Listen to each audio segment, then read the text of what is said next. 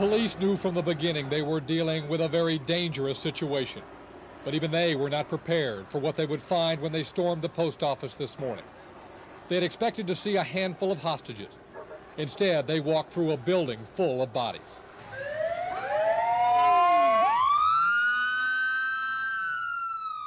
Police found 3 workers who were shot but survived the ordeal. One hid in a safe until the shooting was over. One of the dead was found in the parking lot, shot in the back as he had tried to escape the massacre. And inside the building, 14 more bodies, most caught unaware of what was going on until it was too late. Sherrill had come equipped with extra clips for his semi-automatic pistols, enough ammunition to make sure a lot of people would die. There were people shot all through that building, toward the front, toward the back, down both sides, which would indicate that he traveled throughout the entire area, and looks like he just tried to eliminate everybody that was in the building with him at the time. Sherrill walked in the building through the employee entrance. He first shot his supervisor and then attacked employees trapped in small cubicles. He then moved to a large sorting area where he killed 3 more people. In the main corridor, 2 more died before Sherrill turned the gun on himself. They're so helpless. There was nothing they could do except stand there and take it. You know, it's crazy, man. All day, people drifted to the scene, wanting to know what happened. Survivors of the shooting found each other, all glad to be alive. It'll be a long time before anyone here forgets this tragedy, but already some who survived the massacre are feeling very lucky to be alive. I'll be on my knees thanking my God.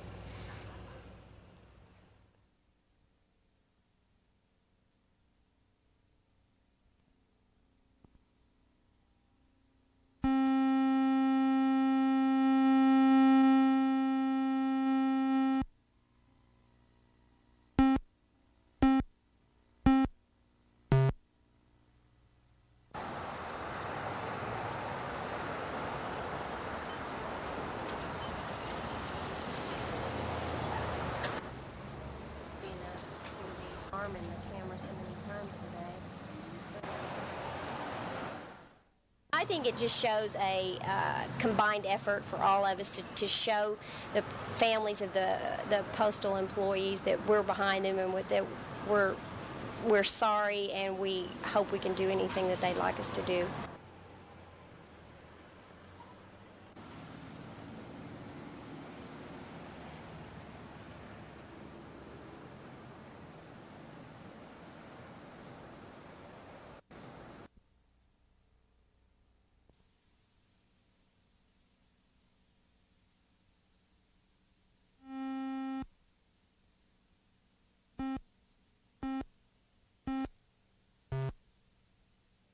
What advice do you have to avoid any kind of a crunch at the polls next Tuesday?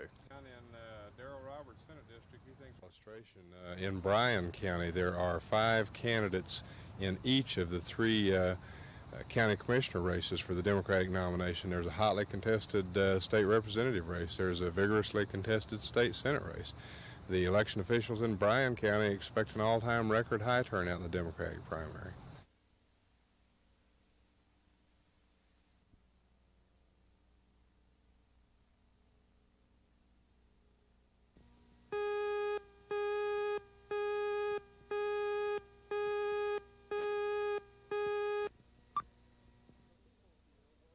The people here were from all over central Oklahoma, but mostly this ceremony was for Edmond, a chance for the people here to show how they hurt and know that others feel the same pain.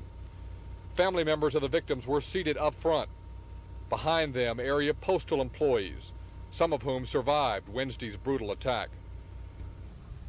I would like to thank each of you for coming. Your presence will give them strength in knowing that all of you cared. And on behalf of you who are here to recognize the family, I wish to say to the family that we are here because we love you.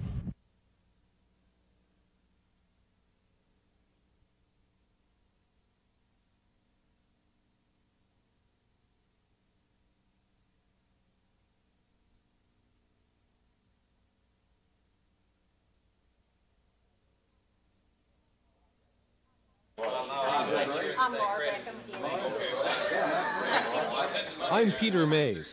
Candidates are doing some last-minute campaigning, trying to drum up more votes before tomorrow's election. Some candidates took to the streets today to meet voters and pass out campaign materials. Others made whirlwind tours of the state. Most candidates admit they are anxious to see what the voters have to say at the polls tomorrow.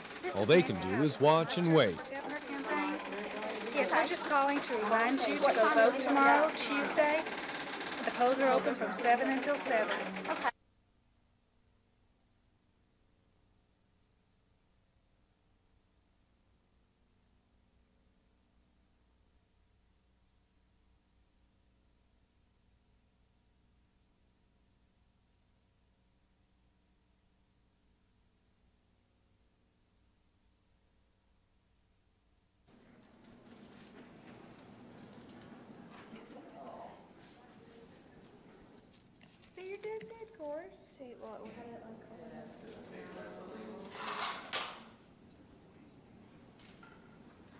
Very much so. We, about 3 weeks ago, we started doing some tracking polling, and it showed a very sizable increase in percentage points both in Oklahoma City and Tulsa. And over the last week, we've noticed a real change in the attitudes of voters. You know, we had a high undecided, probably the highest undecided that I've ever seen in a race, and a lot of other people have said that it's just amazing, you know, with 50-55%. Well, apparently they've all decided who they're going to vote for now, and I think that's one reason why we have a high turnout.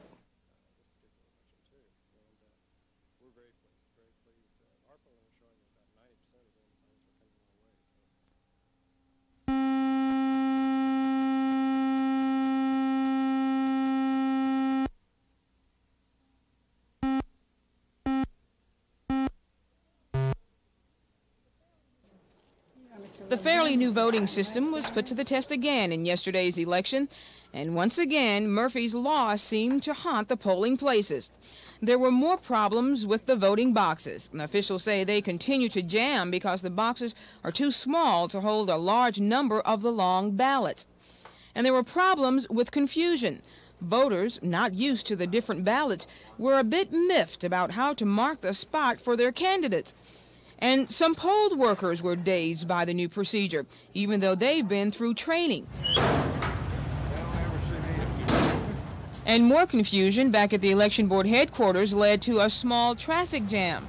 Poll workers dropping off ballot boxes also had to wait to be paid for their services on the spot, unlike previous years where the check came through the mail. Now that was outside the headquarters. Inside, there was yet another problem. Host computer went down about 4 times. It stayed off about 10 times, 10 minutes each time. Well, minor problems or not, Hayes says they'll have to be worked out, hopefully, before the September 16th primary runoff date. For the computer errors, larger voting boxes will be brought in. Hopefully that'll cut down on some of the jamming. And for the human error, well, people will just have to exercise more patience at the polls. Yuzi Brown, News 4.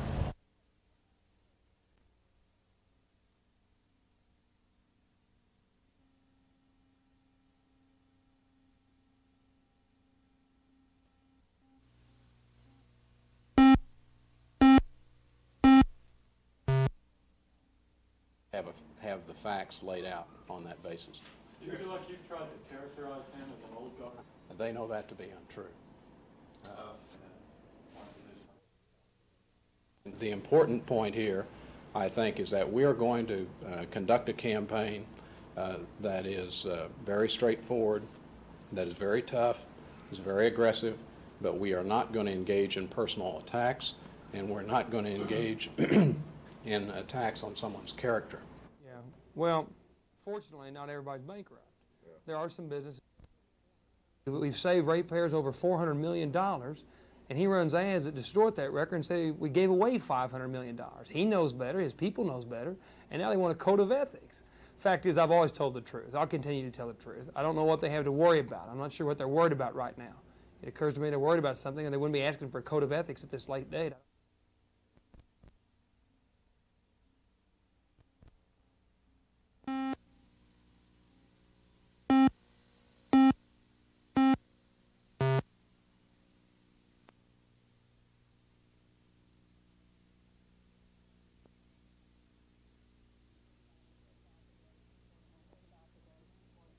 We heard about the great 2.5 was it 9% financing, and then I decided that I'd put aside all the other things I should be doing and go out and car shop for them.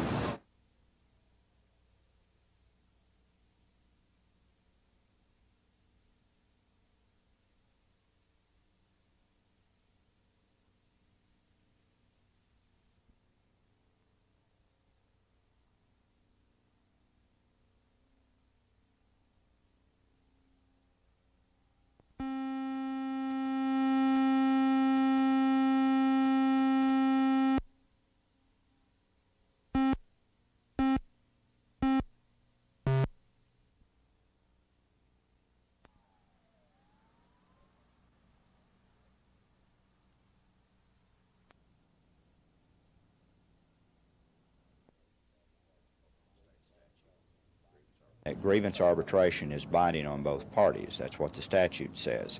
So we will have to review this overtime award that was given to us by a federal arbitrator and see how much impact it's going to have on these negotiations. Now, looking at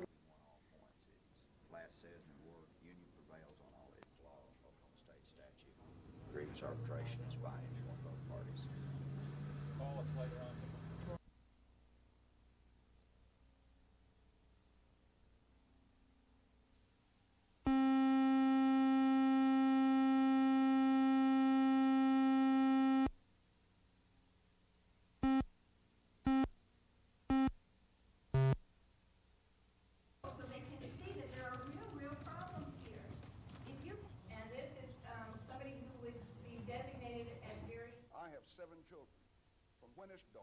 Particularly in the wintertime when it's even worse. Maybe if it's something that needs to be done in the legislature, they will address. Maybe if it's something that needs to be done in the legislature, they will address that, whoever.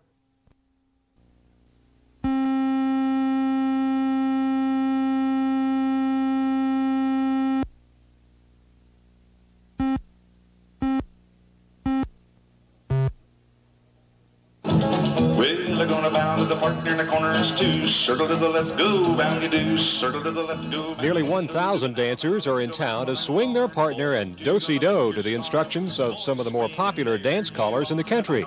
During the day, they're participating in dance seminars, learning new steps and moves. Then at night, they don their finest for an evening of fun. It's a pastime that's spreading worldwide. We estimate that we have a little over 10 million square dancers in the country. We had our national convention in Indianapolis this year with a little over 27,000 attending.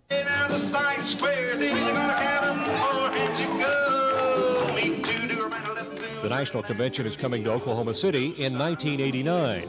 They're expecting nearly 40,000 people then. And it's regional conventions like this one that help the young and the old learn the intricate maneuvers. Well, it does take a set of lessons to learn to do modern type square dancing. And they've taken it out of the barn and put it in the ballrooms, and so it's a more sophisticated type of dancing than it used to be. And it takes a basic set of lessons will take about 20 weeks. And then you can go into more difficult dancing also, and it takes longer to learn all that. He called this a weave chasse, so we're going to turn left this time. Turn left in chasse 3. The Chaparral Convention will wind up its activities at noon tomorrow. Storm Smith, News 4.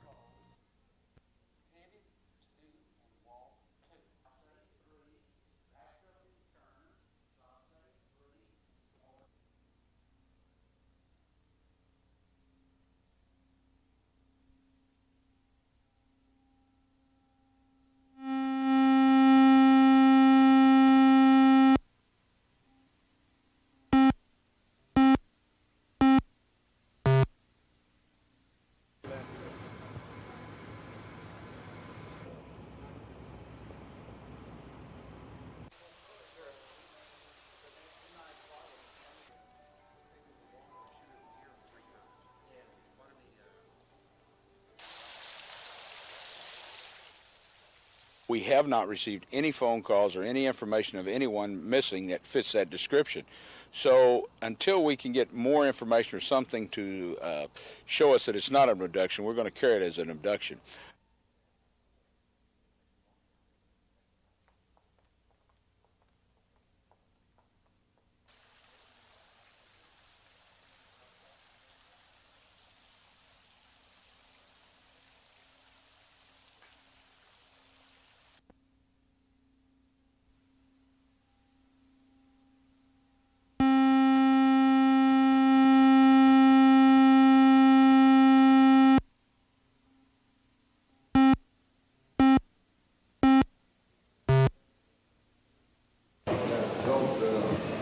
It's been nearly 8 months since Ronald Keith Boyd allegedly gunned down a policeman on an Oklahoma City street. Today, jury selection began in Boyd's first-degree murder trial. The Oklahoma City resident is charged with killing 32-year-old Richard Riggs. Police say Riggs stopped a van that Boyd was riding in last January 7th. The officer was investigating an armed robbery that took place just a few minutes earlier. Boyd allegedly shot Riggs twice before fleeing the scene. The policeman died a short while later. Boyd was arrested the next day after a 5-hour standoff with police. District Attorney Bob Macy says he will ask for the death penalty if Boyd is convicted. Macy says the trial won't last long. Boyd's attorney isn't so sure. We've pared our witness list to about 22, and like I say, we feel very comfortable in getting to the jury this week. This will be a difficult trial just because of the nature of the charge, and particularly so where a police officer is involved. Jury selection is expected to wrap up tomorrow.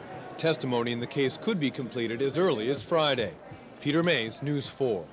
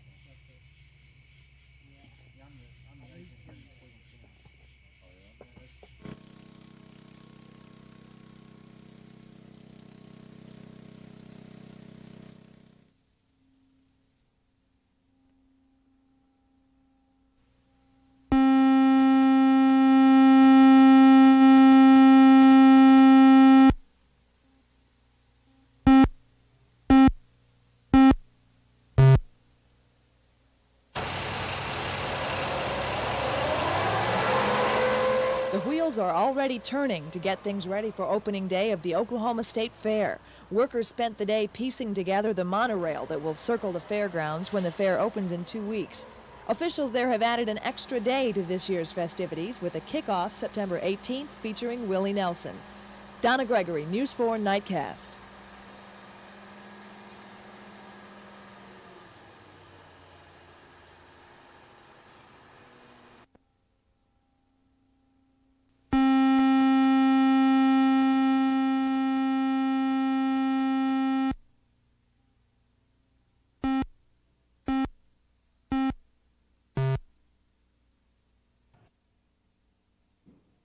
Okay, there was just a loud explosion from inside. They are rushing the building at this time.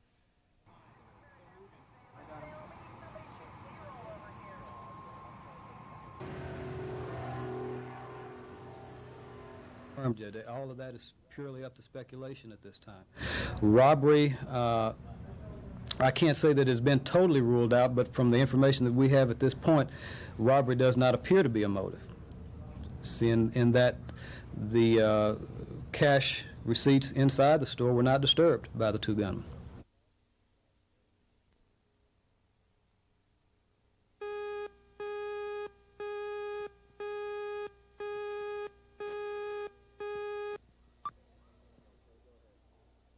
Okay, go ahead. Are you getting it? Yeah.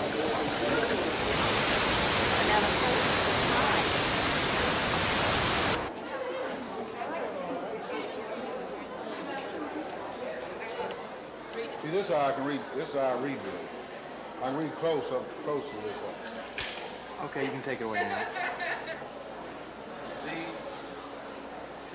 Okay.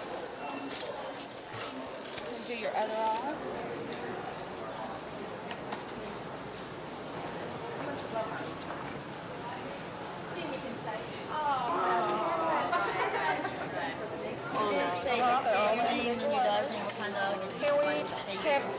had them certified. Just stay. We've had them certified. These little yellow tags that have all been examined.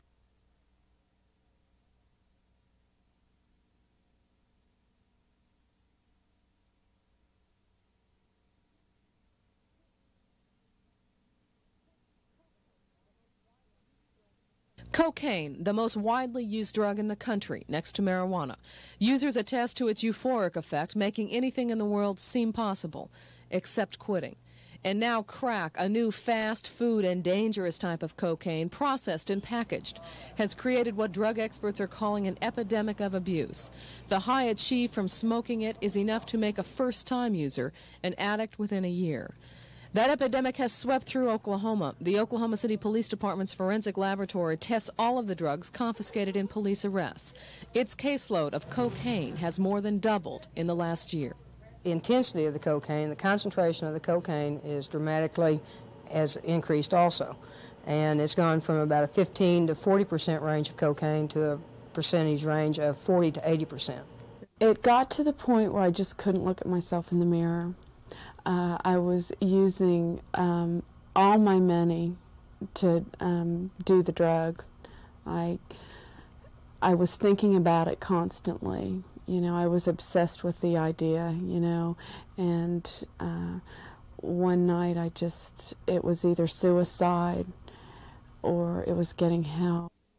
This young woman used cocaine for 7 years before finally seeking treatment, intensive treatment in a drug rehabilitation program. But only after she incurred huge debts and resorted to stealing to support her addiction.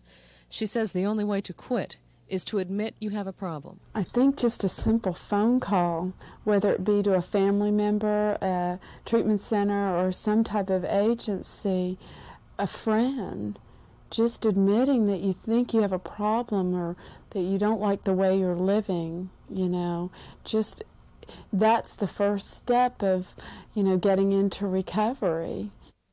If you need help, call the cocaine hotline, 1-800-COCAINE. Terry Cook, News 4, Nightcast.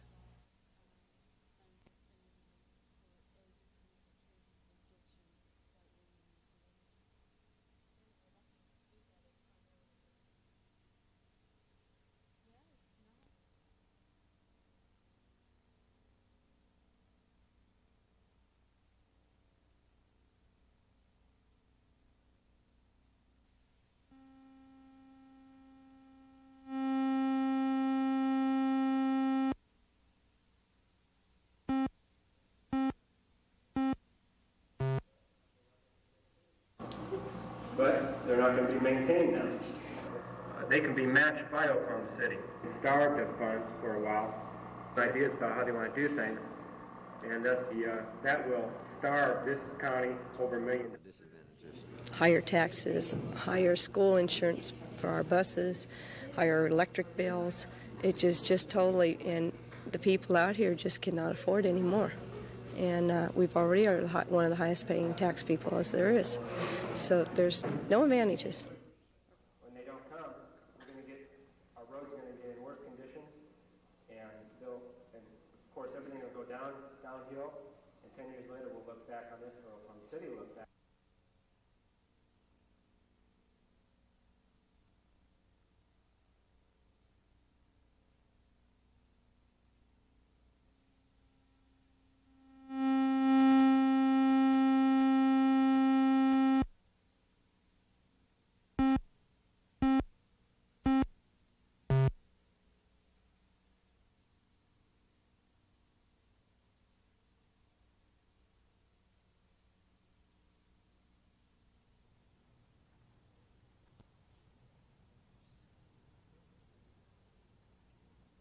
We have very few leads in this particular case and would like to make an appeal to the public, especially those persons that live in that neighborhood, that if anyone saw any suspicious behavior, any people that did not fit in the neighborhood, to please contact the homicide unit of the Oklahoma City Police Department. We are in need of information concerning this particular case. How old was she? She was 83 years old. Where did she live at? 1200 block of North.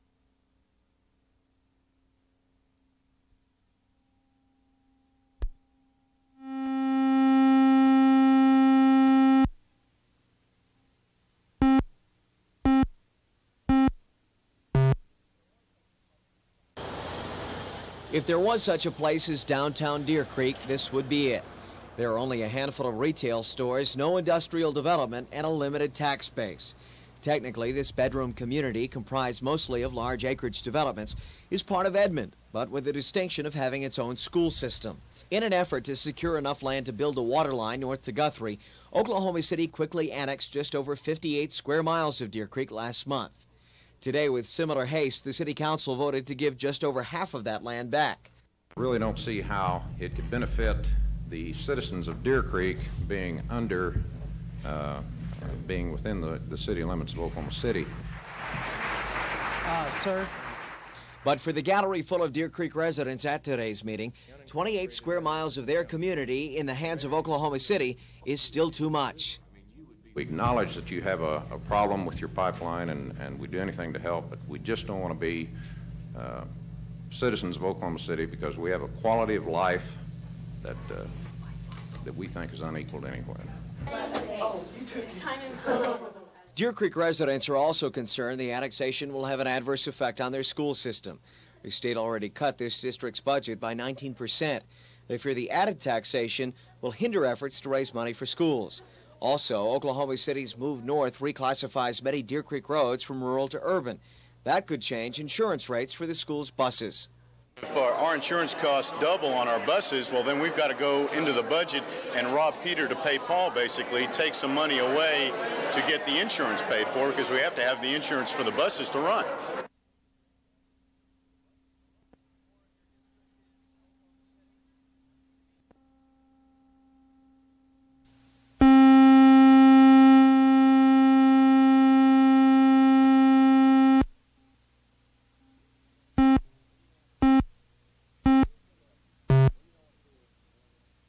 Yeah. Well, you know what to do with them, man. Bill Graves is counting on organizational skills to put him in the Attorney General's office. With more than 700 volunteers statewide, this 8-year veteran of the legislature believes his door-to-door approach can be successful. Graves has directed his limited budget on mailers and a small amount of radio advertising. He has spent significantly less than his opponent. Yet according to the candidate, money isn't the key to this race. Issues are. And he claims his positions are clear. I authored a bill last year in the legislature to toughen up the death penalty law and to speed up death penalty appeals. And of course that's one of my high priorities as a candidate for Attorney General is to speed up death penalty appeals on election. I'm Brian Griffin. I'm running for Attorney General of Oklahoma. Here today. Brian Griffin is also out hitting the streets. He spent much of the day out with the people in Ponca City. But unlike Graves, this candidate has waged a media war. With almost $250,000 in his war chest, Griffin is spending money on radio and TV advertising. Griffin is also a proponent of the death penalty. But if elected, he has a different priority than his opponent. The Attorney General is empowered to be the guardian of the public trust, to be the watchdog of state government. Now, I think that function has been largely ignored in recent years, and it's time we bring back to the office of Attorney General an Attorney General who will make ethics in government a top priority. The Griffin-Graves contest has seemed to rise above some of the name-calling that has plagued other races. However, the Graves literature does make mention that Griffin at one time was a Democrat. On the other side, Griffin contends he is not a professional politician like his opponent, who spent 8 years in the legislature. The first primary went to Griffin, but only by a slim margin. In Ponca City, Kurt Autry, News 4.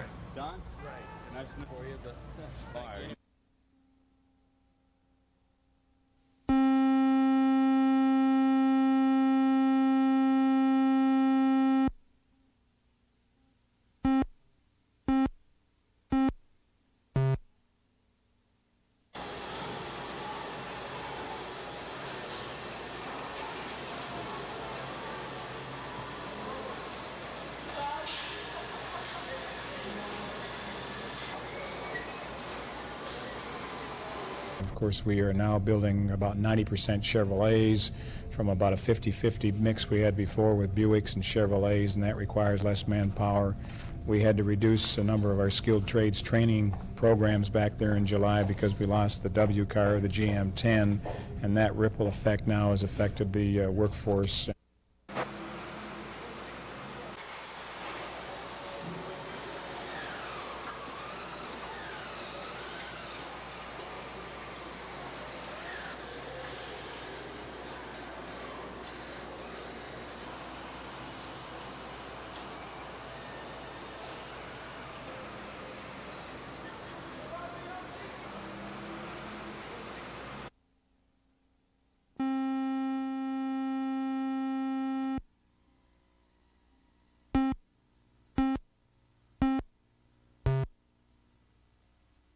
principal. From the state of Oregon, Bolton Middle School, Dr. Michael Tannenbaum, principal. On the front lines in the battle to accomplish the things our country, especially your peers. Try and make learning fun for them, and everybody working together on the same vision, the same mission. We have a philosophy that we go by, and we really try and make Dennis Elementary a positive learning environment. National recognition means a great deal. The students were just as excited about this day as we were coming, and we plan on having more ceremony for them and celebration for them when we get back. Schools are the heart and soul of the process by which we raise successful, responsible citizens. Nobody else can really replace you. Germany are. And it all begins with what you're doing and now doing so well.